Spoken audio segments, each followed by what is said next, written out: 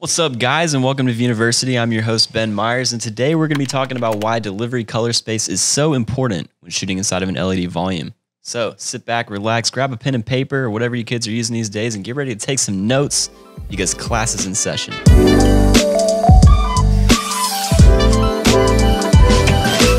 All right, welcome in, everyone.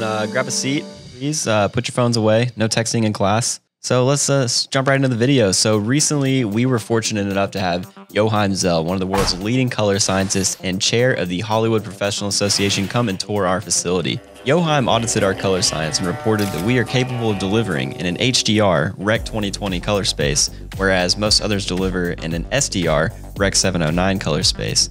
What you are looking at is known as a chromaticity diagram. Chromaticity is just a way for us to map colors regardless of their luminance. On this diagram, you can see the visible spectrum locus, which basically just shows you the entire visible spectrum of light. We have Rec 709, Rec 2020, and the View Big Stage.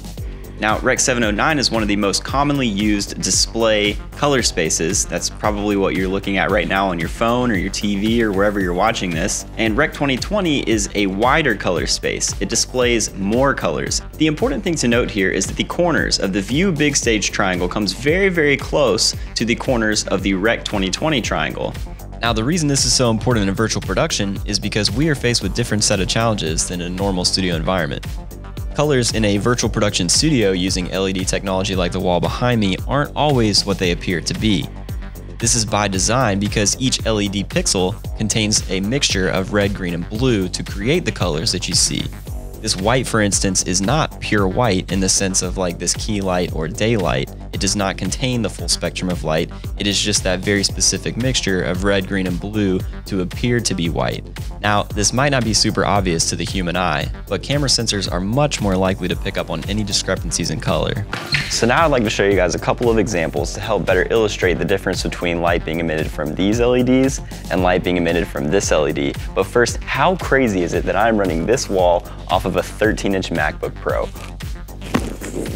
So, up first we have white light being emitted from the wall. Again, this white is a mixture of red, green, and blue to appear to be white.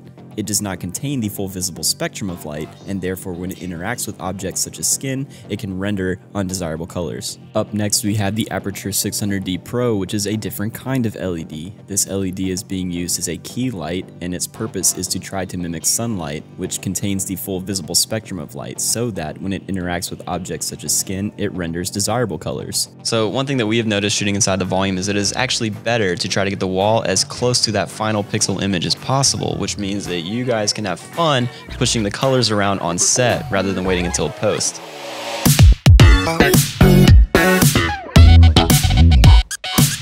Alright guys, that's all we have for you today. Hopefully you learned something. If you are as passionate about virtual production, technology, and honestly just life in general, then you have come to the right channel, and we're so happy that you're here. Make sure you like and subscribe so you can stay up to date, hit the bell for notifications, and if you guys have any suggestions on topics that you would like us to cover in a future video, let us know down in the comments below. Alright, see you in the next one. Peace.